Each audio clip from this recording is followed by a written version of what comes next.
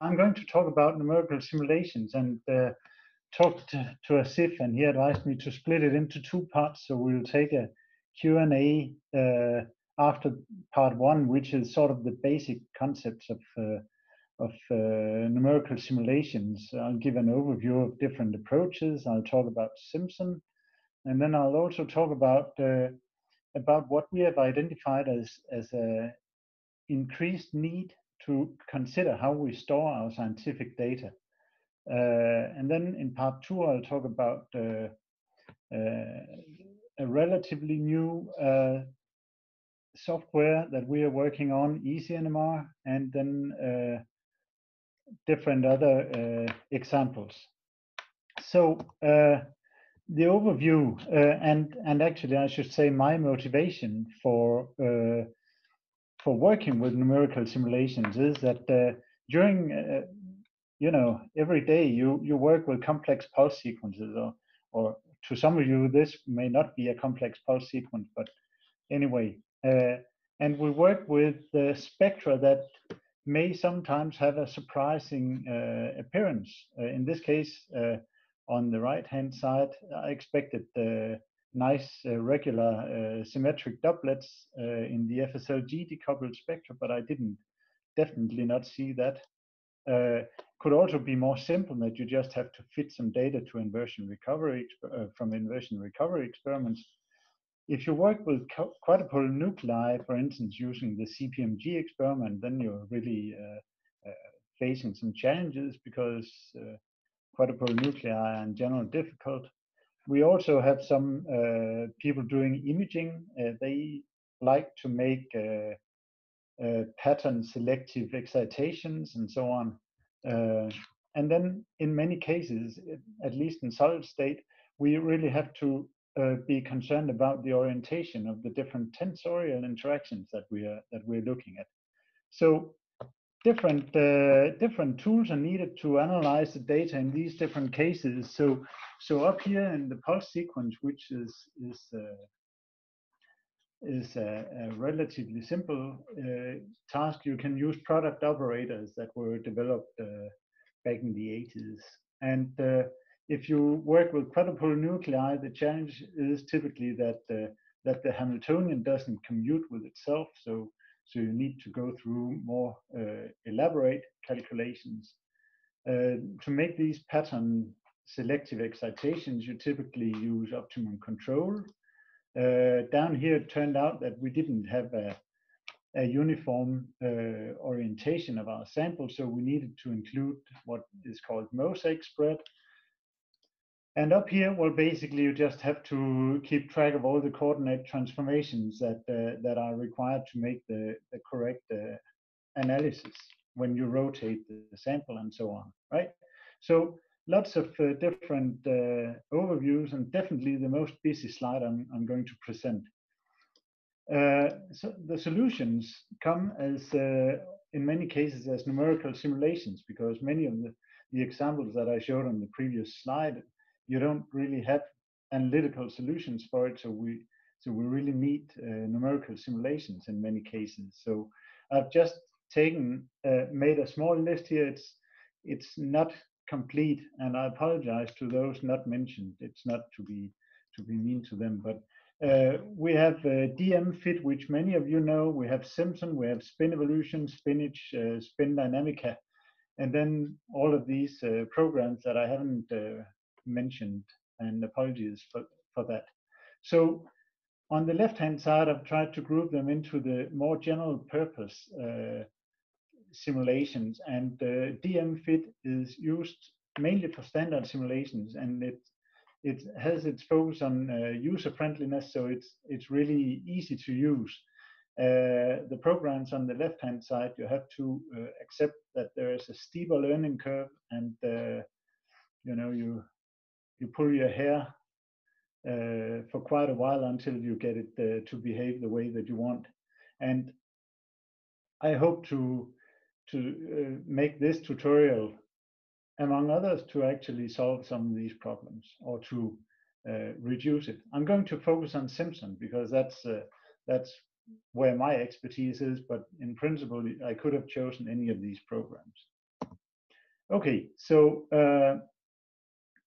yeah, we use numerical simulations to understand pulse sequences, to fit experimental spectra, and maybe to optimize experimental parameters. In many cases, it's actually a good advantage to try to implement the pulse sequence I say implement, simulate the pulse sequence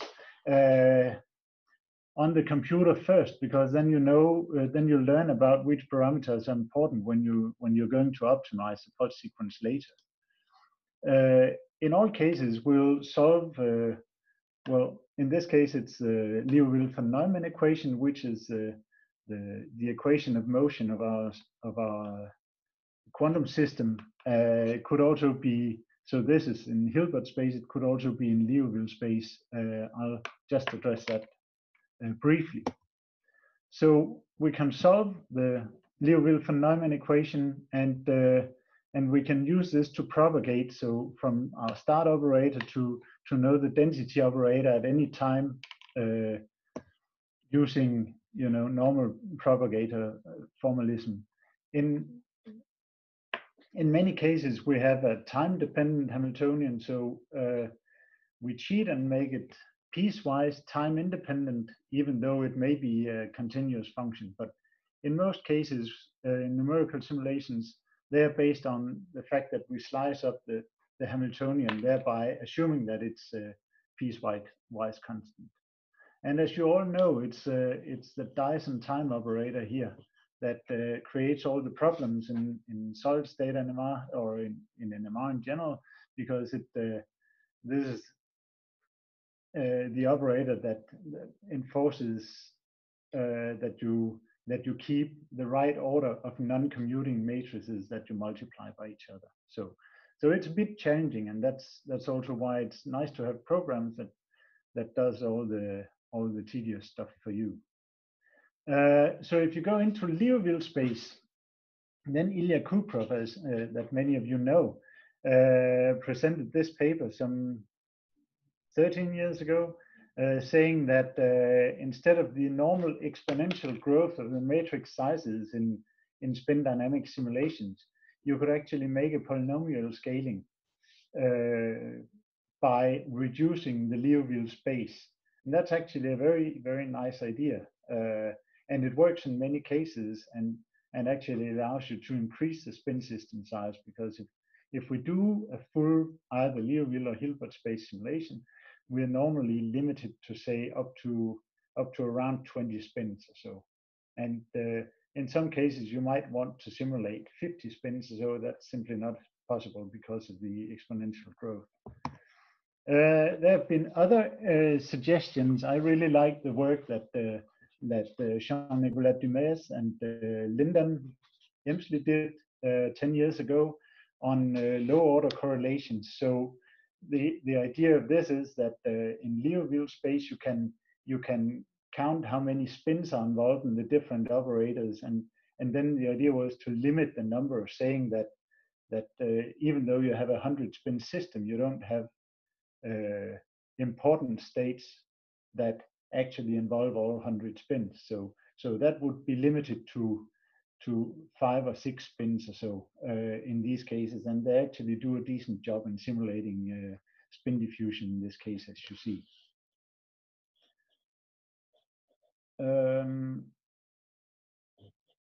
Yeah, so to introduce you to SIMPSON, well, part of it is actually, well, a very important part of it is actually structuring the simulation. So identifying the key elements and understanding the key elements of a numerical simulation of an NMR spectrum or FID, whatever that will be. So you need to specify the spin system. You also need to specify other simulation parameters like magnetic field strength, spin rate if you rotate the sample, what is the start and detect operator, and so on and so forth. So there's a lot of other parameters that you need to specify in the simulation. You need to obviously tell what is the pulse sequence, and then you need to give various instructions like doing the simulations, doing Fourier transforms, and add line broadening, etc., etc. In SIMPSON, this is all instructions are gathered in a SIMPSON input file, which is just a text file that you edit on your computer, and it has the spin system, and then in curly bracket it has all the instructions that go with the spin system. So you could say it's not, well, you start specifying the number of channels on your spectrometer, the number of the different nuclei. So in this case we have 1 nitrogen 15 and 2 carbon 13 nuclei in the spin system. And then we specify the chemical shift and dipole couplings and so on. And if it were quadrupolar nuclei, then you would also specify the quadrupole coupling. And then, even though this is a very old slide, down in the parameter section, you see that already back then, I started using this slide back in 2010. At that time, we already had a 1.2 gigahertz spectrometer, virtual spectrometer, obviously. And then we specify, so apart from specifying the Larmor frequency, we also specify start operators and spectral width and so on and so forth. Then we have the pulse sequence and the main. And I like to see it that way, that up here we have the sample. In this part of, so these 4 components of the input file, they describe the sample, they describe the spectrometer, the experiment to run, and then we have the NMR operator who sits behind the host computer of the spectrometer, instructing to do Fourier transforms and start acquisition and so on and so forth. So it's not too bad, is it? I'll just go through one example here. So one example with a single proton, as you see, and it has an isotropic shift of 0. It has an anisotropic shift, the CSA chemical shift anisotropy of 10 ppm, and then it has an asymmetry parameter and 3 Euler angles. The parameter section would look something like that. You specify a crystal file, so you have to specify whether you work on a single crystal or whether you work on a powder sample. And in this case, alpha 0, beta 0, it's just a single crystal sample. I have a spectral width of 10,000 hertz. I can define variables, number of points. In this case, it's actually an even higher Larmor frequency. And then the start and detect operators, and then which method I use, gamma angles and spin rate and so on. All of this are instructions that you need to specify in order for it to run.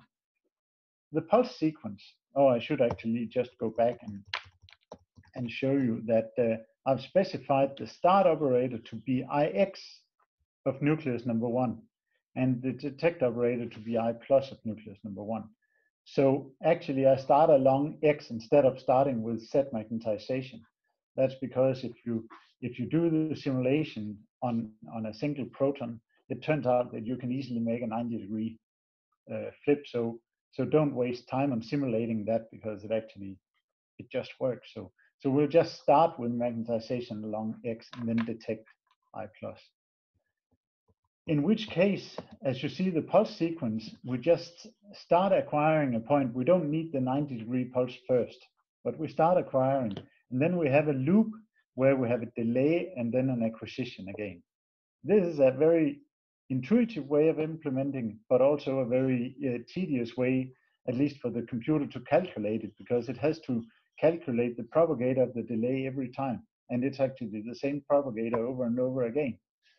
So one way to simplify matters would be to just calculate the delay and then store it as propagator number 1, and then acquire NP points using propagator number 1 down here.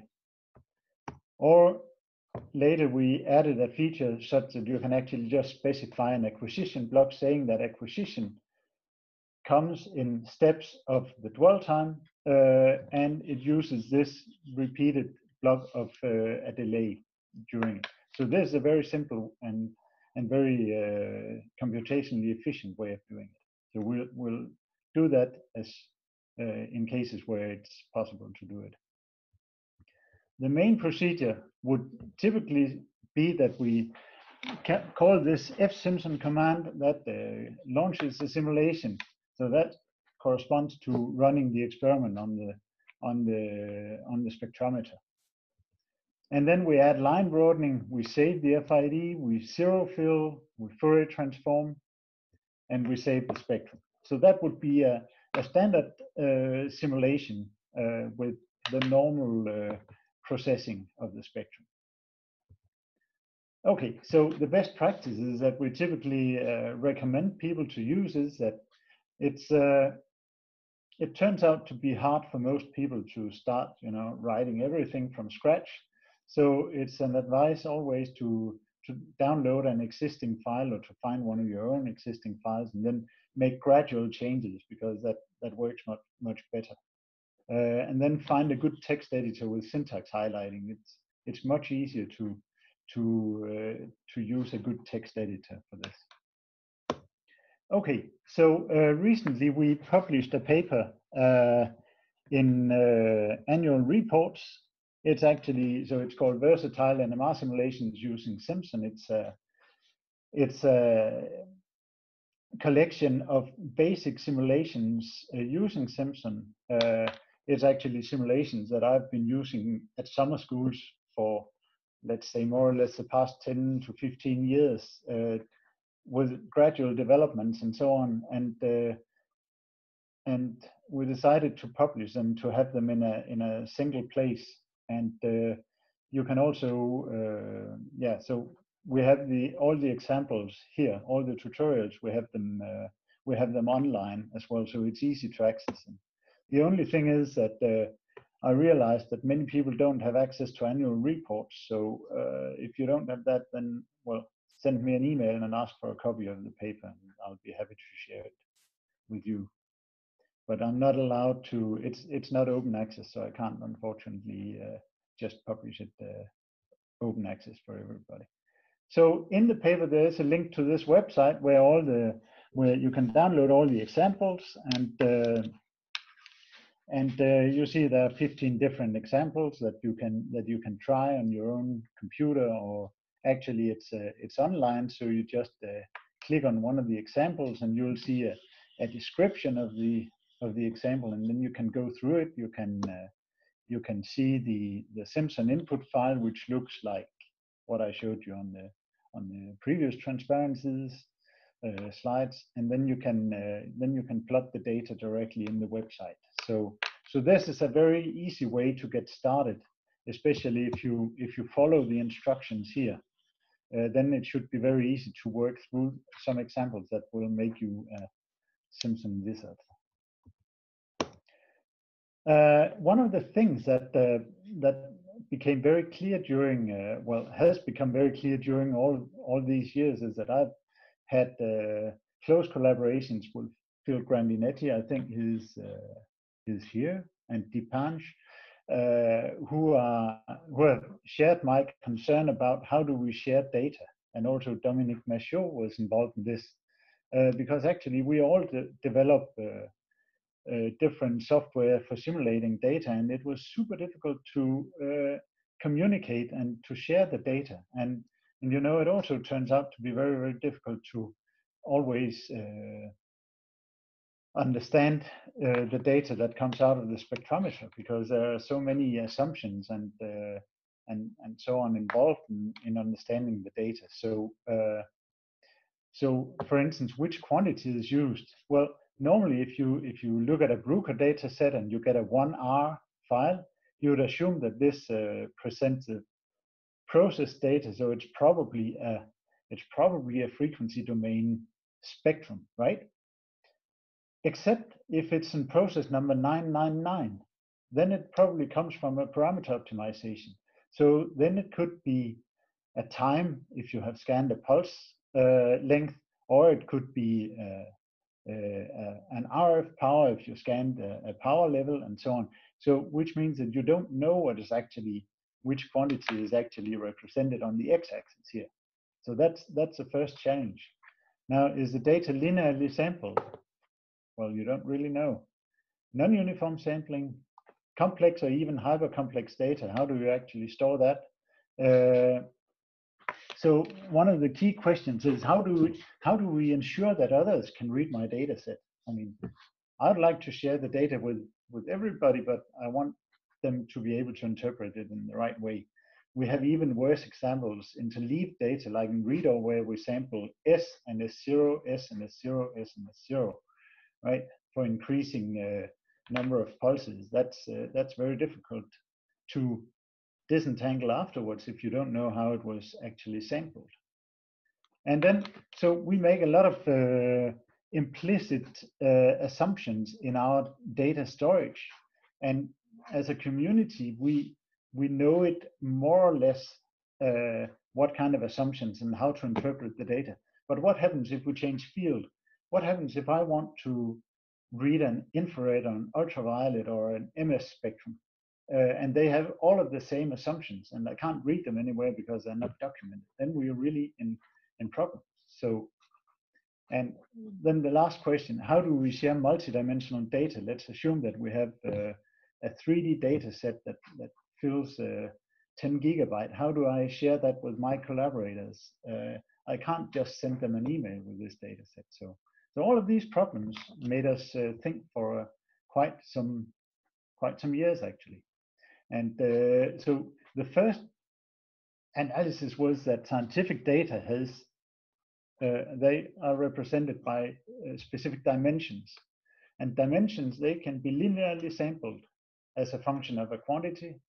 They can be monotonic, growing or decreasing, like when you sample inversion recovery, you use typically something like a logarithmic scale or close to that.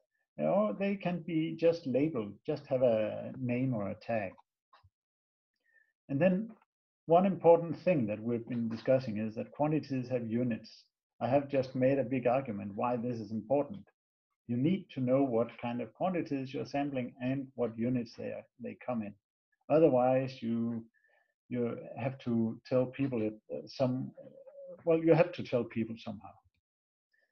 The data points that we also like to call the dependent variables, they live on the grid that is expanded by these different dimensions.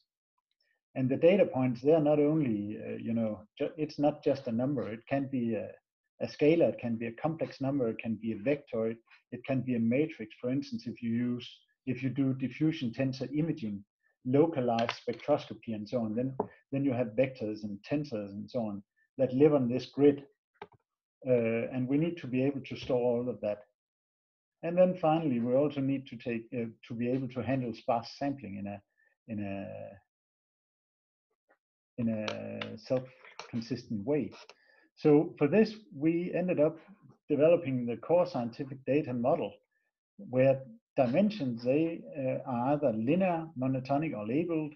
You specify a quantity name, you specify for linear dimensions, you specify an increment, and it has a unit if it's not a dimensionless quantity. And the dependent variables, they have a numeric type, so it could be normal floating point, it could be scalar, a quantity type could be scalar, vector, etc., etc. And then you specify all the data, either just as text formatted, which is not very efficient way of storing it, or we can just store it as binary data. And one of the really nice things is that instead of storing the components inside the file, we can actually link to the binary chunk of data. So instead of specifying components, we can specify URL where the data, binary data, lives. So this core scientific data model uses JSON serialization. It's self-contained because it actually explains. I mean, you don't need it. There are no assumptions that are not explicitly explained. And then you have the possibility of separating the dimension data from the large data chunk by using this kind of components URLs, which means that you can actually separate, you can actually make much smaller data sets. And this was all published in a paper, and I sent my acknowledgements to Dipansh and Dominic and Phil Grandinetti, who were, it has been a fantastic collaboration during this development. So just one example. Here we take the worst case scenario, a read-or spectrum. And you see that this is all that it takes to store a read-or spectrum.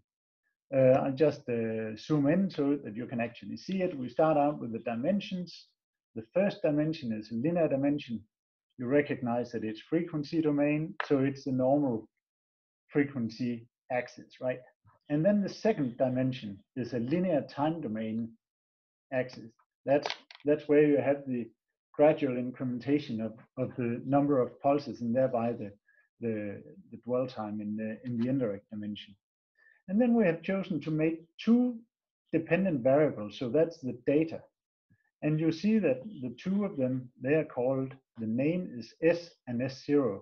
So they're not interleaved. You don't have to worry about how to disentangle them. They come as two separate data sets that live on the same grid. And that's a very simple way of doing it. And then we have the possibility of specifying some extra application dependent data information in the file format. So in this case, we have an 8K by 70 complex data points. That would take up roughly 9 megabytes. But the read-or, the CSDF, so the core scientific data format file, that takes up only what you see here on the screen, so approximately 1 kilobyte. So if I want to send the data to you, all of you, I'll just send this 1 kilobyte, and then when you want to plot it, then your program will download these data files, and then you'll download it at that point. So it's much easier to share the data in this manner. And I should say that SIMPSON, DMFIT, and RMN, which is the program developed by me, Dominic Machaut, and Phil Grandinetti, they're fully compatible with this core scientific data model. And I hope that people will start using it because it's actually very, very nice to be able to provide self-contained data sets. Now, to get help on SIMPSON and so on and so forth, I'd say we have a discussion forum on the web. Use it. There are people who answer the questions there. Look at the available examples or send an email. But obviously, I'd say sending an email to me means that only I have the possibility of replying. So sending to the group is actually increasing the chances of getting a fast answer. Obviously, I'll be happy to answer questions about SIMPSON if you have any. And then I advise you to read the papers as well. And as if this was actually the first part of it, so should we take a Q&A now? Yeah, so if anyone has any question, you can ask, raise your hand and or type in. So there is a comment or a question by anonymous attendee. And the question is, I am new in the field and would like to know what's the best software to simulate methyl group rotation. That's a good question. Actually, I would pass that on to the audience. I don't know what is the best way to simulate it. I know that it's not completely tedious because it's yeah, obviously it's challenging, and these methyl group rotations are mainly interesting if they're in the intermediate regime. So let's see if there is a no, that was not a question, that was not an answer to it. So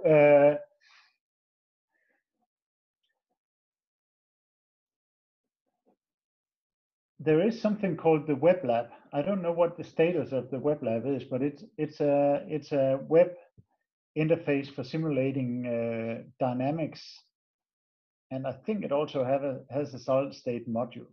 So web lab could be a place to go. Mm-hmm. So there is another question by Joseph who wants to know about the file format. Did you consider a more broadly used format, or did you develop your own? It's a question by Joseph.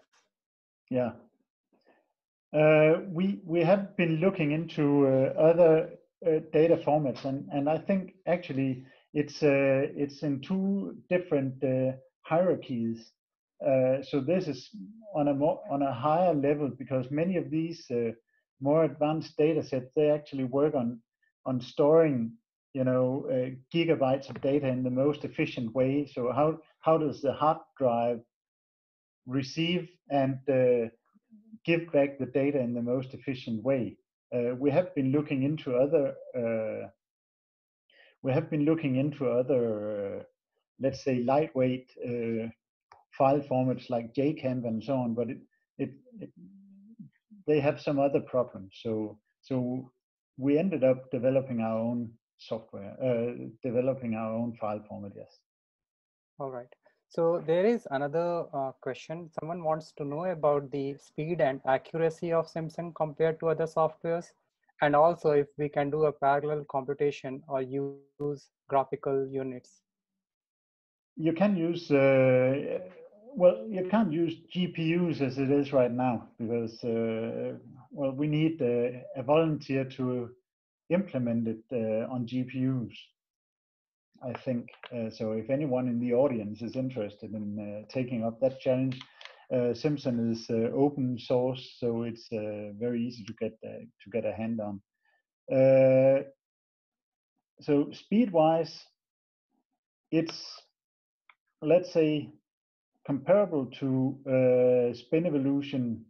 I mean, I think Michael Westholt is in the audience here. He might be able to comment on. I haven't made any benchmarking recently, but so it's in the same order, and yeah. So I would say that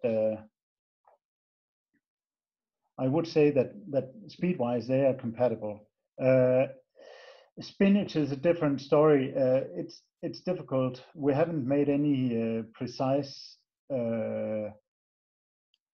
comparison. So I'd say that given that it's difficult to learn a program, you have to find one program that sort of fulfills most of your needs, and then try to use that as much as possible. Normally, trying to move to another program and start implementing in different language will take much more time than the simulation.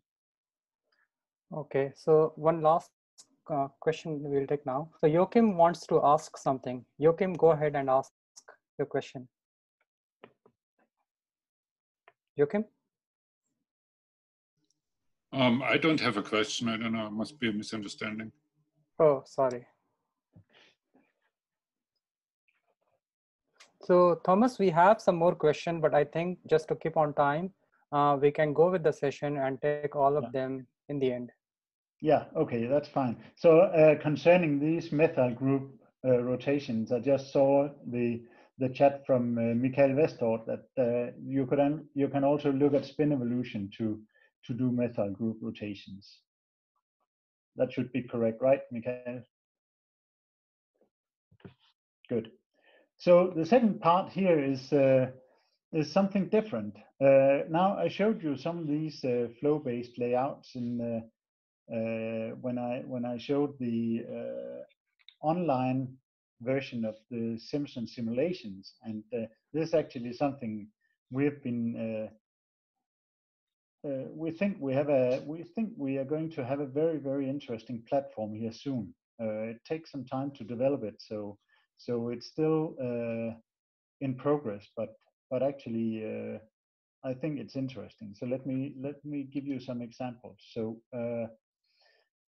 the idea is that in many cases we use the same operations over and over again, like a Fourier transform and so on and so forth. Many of you are probably familiar with NMR pipe, which is exactly based on that idea but that's for NMR processing, that you actually pipe your data through, from one operation to the next operation to the next operation again. So we have taken the same idea here and defined what we call flow objects, and these objects, they are just they're just the graphics to remind us what is the function of the object. And then it has these anchor points that either feed in data, or they can also send data out of the object. In this case, it's just a plot object, so that will receive data but doesn't send the data any further. It doesn't do anything except plotting the data. This object that by itself doesn't do much. The actual function lies in a window. So each object has a window, and in this case it's a plot object. So you have a list of the data sets that are available in the plot object, meaning that they have been passed as one of these core scientific data model objects to the plot object, and then you can plot the data in a window. So that's a basic concept of a flow object. And then we have just started finding out which objects should we have. So in this case, an example of a flow, it already looks a bit busy, I recognize that. We start down here, 12/1. That's a Bruker experimental spectrum. And it's plotted over here in a plot. So you see there is a straight line over to the plot. Then it also goes up to this SIMPSON input file, which is a baseline correction, which is set up for baseline correction. And then we pass it on to a fit that takes in some models, and then you can actually plot the experiment and the fit together. So the example here shows the simulation and the experiments overlaid by each other. In this case, it's an experimental magic angle spinning carbon-13 magic angle spinning spectrum of hexamethyl benzene. So you see the aromatic signal extending over many kilohertz, and then you see the methyl group just located down here at a few ppm. And then you see that when we fit the spectrum, just the aromatic signal, we actually get a reasonably good fit, right? So this is one example on how you can use SIMPSON in combination with this easy-NMR flow-based setup. Now, one of the advantages that I have appreciated in putting SIMPSON on this online server is that there's only one platform to support. And over the years, I've had many problems with on average, when we make a summer school, there'd be 80% of the people who manage to install SIMPSON and get it running on their own computers. And the last 20%, they have some problems with old versions of the software, old versions of the operating system, or whatever problems we can't solve when we are on the summer school. We have run this easy-NMR version of SIMPSON on a couple of summer schools, and in this case, everybody was able to run it. So that's one of the advantages.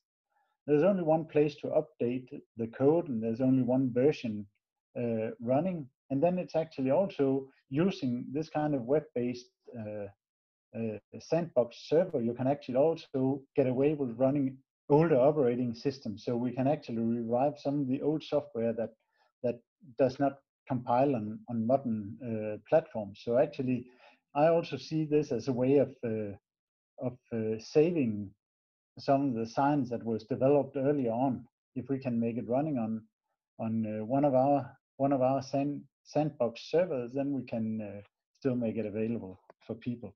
And actually, our own program SIMMOL, which is used to specify the spin system in biological macromolecules, that's one of these examples. We haven't been able to compile it on modern platforms without rewriting the codes quite substantially. So now we run it on a slightly older Linux version, and it runs in this virtual environment. So that's a nice thing about it.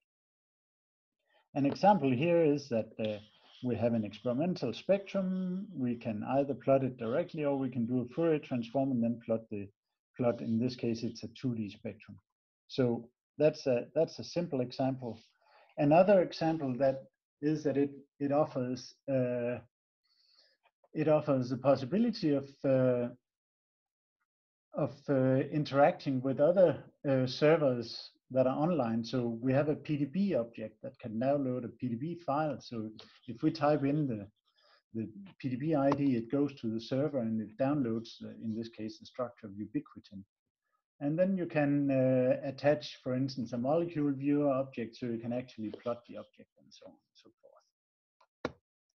So this is one of my recent simulations where we have where we're doing a simultaneous simulation of 14 different, well, maybe it's only 13 different experimental spectra. I want to simulate many different parameters at the same time. And in this case, we can just set it up and use this calculate object, in which you just have to write in the code in plain JavaScript, and then you can actually do the simulation and choose what to plot. And then we can feed in some parameters down from this object. So it's really a nice workhorse, and you can do whatever you like because it's very versatile. We're trying to make it as user-friendly as possible. Obviously, I shouldn't present this kind of data to you and saying that it's easy to make simulations. I'm fully aware of that. But in this case, we have a simple NMR model object that just, in this case, takes two different spectra recorded at different magnetic field strengths, and I want to simulate both of them using the same parameters. So for each of the spectra, I can add different models, and then I can promote some of these parameters here associated with each model. We can promote them to global parameters that are linked between the models. So we can actually, for instance, fit the same CSA parameters at two different magnetic field strengths and so forth. So all of this is not, it's not the complicated simulations, but the bookkeeping in making it simple and intuitive for other users is where we put the effort here. So user friendliness. And then finally, what I really like and find most useful actually is that if you want to implement your own line shape, in many cases this is difficult because then you need to establish routines to load in spectra, and you need to be able to visualize everything and so on. But in this case, you see that you can just choose a custom model where you create a function that reads in the x values. So x is an array of x values, and then it reads in some parameters, and then you have to return the y values. If it's a one-dimensional model, if it's a two-dimensional, or let's say two-dimensional spectrum, then you have x and y as input, and then you return z. So it's actually very easy also to read a paper that has described the line shape of whatever model, and then you can just implement it right away here. You don't have to worry about input and export and so on and so forth. So we are still trying to converge on which model should be, which flow objects should be there. We are developing the software in a manner that you can easily, when you have made a workflow, you can easily save the workflow file, put it on the web as we have done, or send it to other people such that they can work on the workflow, the simulation, and the experiments at the same time. So you can share the exact same setup, and you can also develop your own either calculations or your own flow objects. So we hope to be able to publish this within the next half year or so, and we have good expectations to that. Now, I want to give you a few examples on simulations that we have come across over the past couple of years. So optimum control is something that keeps coming back from time to time. I already talked a bit about when you want to make selective excitation in imaging.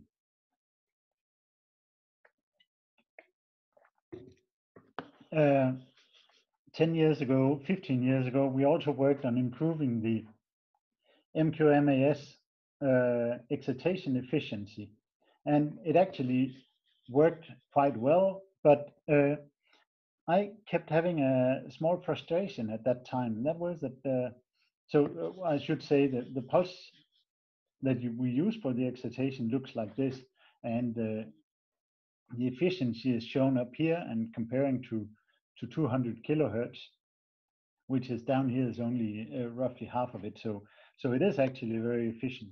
But one of the problems is that so typically you simulate hundreds or thousands of optimum control pulse sequences and then try them experimentally. You take out the best ones and then try them experimentally. And I must say that considering how well we normally are able to fit or to match the experiment simulations in solid-state NMR, I've been a bit disappointed about the agreement or lack of agreement between experiment and simulation. So we had a lot of promising candidates from simulations that didn't work as well experimentally. So the hypothesis we had was that phase transients of these rapidly oscillating pulse sequences here, they would actually so not kill the signal, but they would mean that what we calculate is not what we actually get at the sample. So because of the phase transients, they change the appearance of the pulse sequence. And since it's well known that phase transients, they come in different shapes and appearances depending on the hardware setup, it's actually not so easy to just include phase transients in the model. So we decided it's better to try to avoid phase transients at all, or limit the phase transients. So in normal, using the Grape algorithm for optimum control, we just assume a piecewise pulse, and then we optimize the amplitudes of each pulse. So I was a bit quick in preparing this slide. So now I've made a complex frequency, which is obviously not the case. So it should be understood as the X and Y phase of the pulse. Okay, just to remove any confusion. So instead of using this completely freely varying, we just make a Fourier series. So making smooth series, and then the basis set size n would define what how fast the oscillations, and thereby how many phase transients we would have. So we would assume that if we can get away with smaller basis sets, then we would get better agreement. And just as a first demonstration, these are pure simulations. So you see that using Grape, we get a certain transfer efficiency. Using Group, we can get the same when we get a reasonable basis set size. And in this plot, you see that experimentally it actually works very nice. So we actually get we get a better experiment than we would do using Grape. And then finally, because we had the assumption that this was due to the lack of phase transients and so on, we also tried to investigate, well, how good is the relation between the simulated and experimental precision, intensity. And in this case, we see that as long as the basis set is small, then we have a much better agreement than we do when we get up to the rapidly changing pulses in the large basis sets, and also using Grape. So this somehow proves our hypothesis, and we actually end up using getting something that works better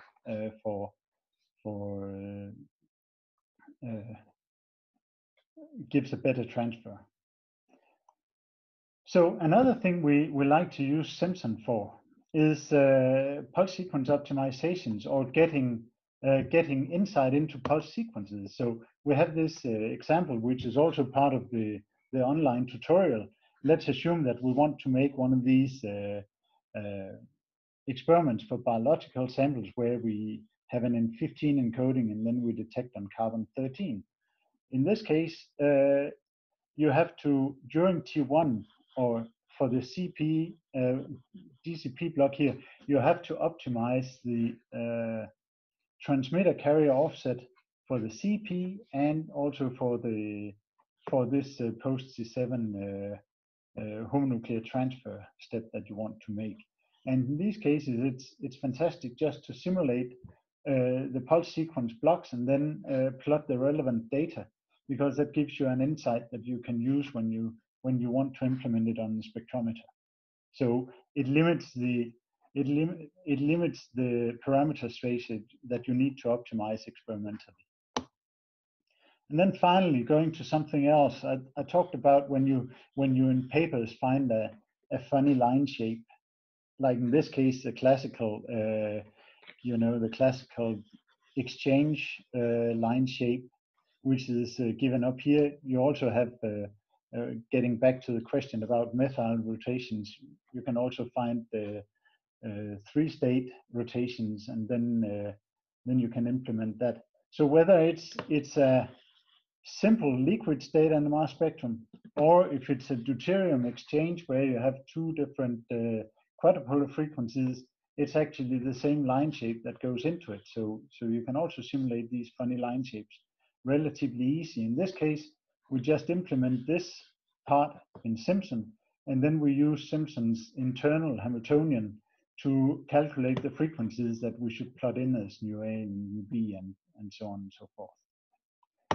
So with this, I have come to the end. So I hope to have demonstrated that SIMPSON and all the other programs that I talked about, mentioned briefly, they are very versatile, and you can use them for many different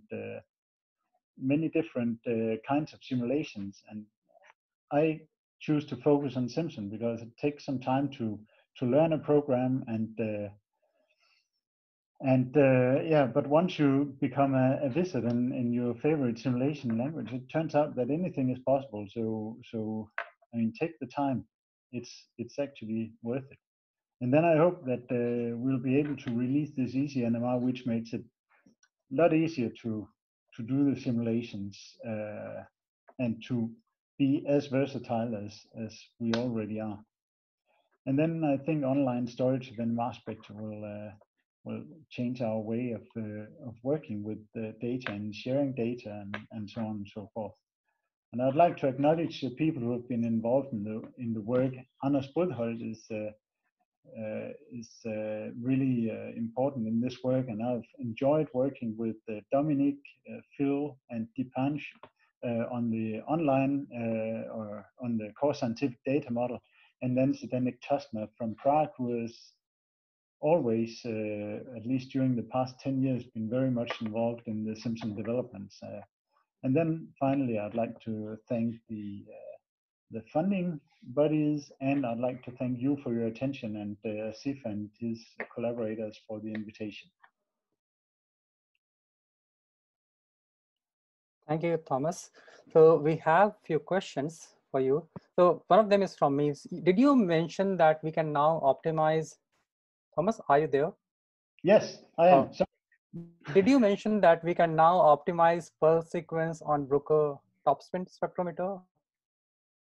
No, I didn't. Well, in the context of C7, in the context of C7 experiment, is it possible in now or in near future that one can do an optimization with the topspin? What kind of parameters should go into the experiment? So I mean, I don't know exactly what you mean by optimizing on in topspin, because I mean that's what we do on the spectrometer. But you think doing the simulations or like incorporating basically SIMPSON with the topspin, and it can suggest you for this particular magnetic field or RF, put this value for a particular pulse sequence. Yeah, so I have been discussing that with Bruker, and it would be very relevant to do that. Obviously, it has to be worked in for each pulse sequence because that's something we have also been considering, whether it would be possible to load in pulse sequences from Bruker and then do the simulations directly. I think that will be well, that will definitely not be very easy to do, because there are so many different parameters and assumptions and phase cycling and so on that we don't need to do as a phase cycling in SIMPSON, but we can just filter the relevant parts of the density operator. So it's not I think it's still, well, we're not ready to implement it in topspin. I would say it's still something you do at your desk in your office, and then you go to the spectrometer with these parameters to do it. That's the state right now, I'd say. Okay. So there's someone anonymous who wants to know, is it possible to implement relaxation in SIMPSON? So we are not right now working with the relaxation super operator. And the reason why we have chosen not to implement that is that then you need to specify all the relaxation parameters for all states and so on. And so we think it's, at least for us, it has not been obvious to implement it in the, let's say, in the analytical way or in the exact way, and then maintaining a relatively simple interface to work with. So right now it's more phenomenological, like line broadening, and then in some cases we do add some, in the TCL environment. So in the input file, we also sometimes add an exponential decay of different components of the density operator. So we have the possibility, but it's relatively handheld, I should say, right now. Okay. Someone wants to know about the convention that is used for the Euler angle. What sort of convention is being used in SIMPSON? Is it flexible? No, it's not flexible. It's defined in the original SIMPSON paper from 2000. Okay. And I mean, right hand, I can't explain it very well right here. Yeah.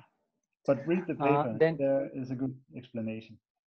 So Dell has a comment. He says the Yahoo group is no longer active. Will it be possible for you to create another forum for the discussion of problems? The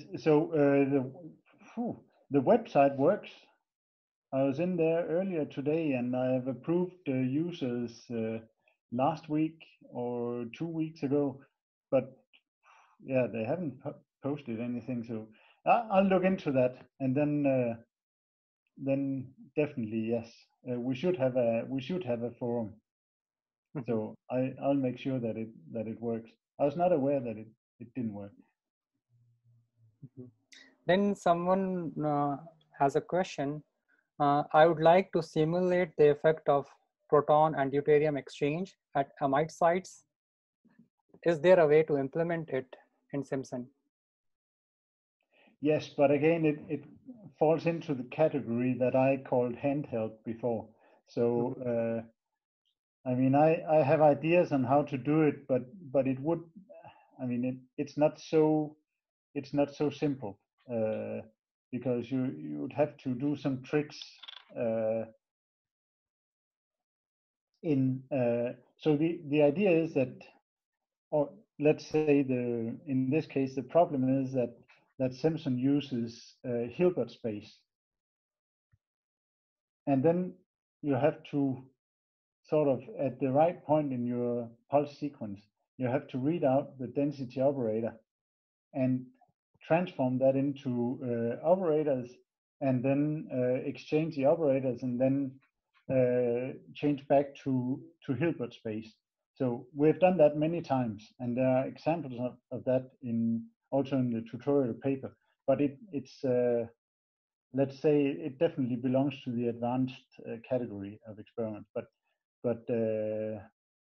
yeah, well, I mean, we can discuss that by email later, eventually, if you're interested in ideas.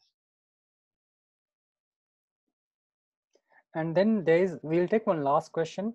So someone wants to know, is it possible to study overtone transitions for quadrupolar spins? Yes, and again, it would be a bit handheld. So it's a matter, you can control which detect operators you use. And so overtone, I mean, the Hamiltonian is there, the propagator is there. So you can also calculate the detect operator. So I'd say it would be possible, but except if I just miss some obvious things about overtones. But if you have the density operator, you should have all you need to calculate the overtone, shouldn't you?